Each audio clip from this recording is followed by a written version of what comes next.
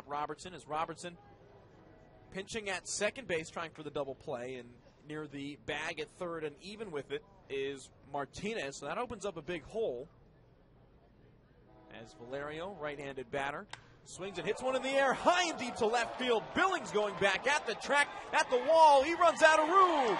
Adrian Valerio. How about a three-run tater? A 3-2 lead on a three-run Adrian his Valerio second of the year into the visitors' bullpen.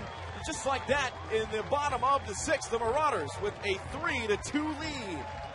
What a shot from Valerio. That's a way to get off a bad streak. He was 0 for 2 with a pair of punch-outs.